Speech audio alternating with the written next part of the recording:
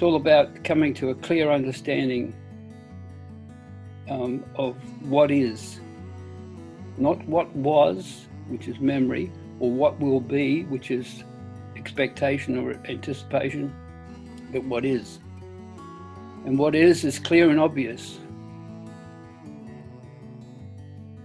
So it's a paradoxical introduction that can't approach what is.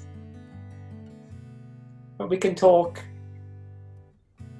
and there can be questions and there can be responses,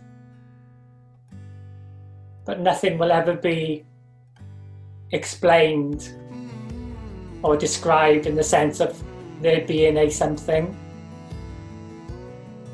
What this is suggesting is that it's not really real, it's a relative realness, a relative reality, that if that becomes obvious, then life is so light.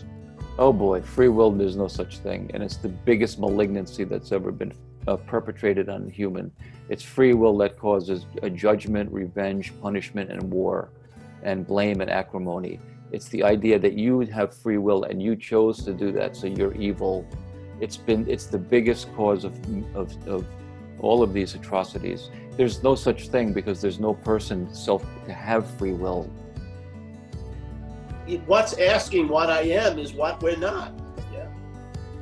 When we should direct the question to what we're not. What the hell are you? Yeah. It's pontificating, sitting on a throne saying, what am I? It's just, it doesn't go anywhere.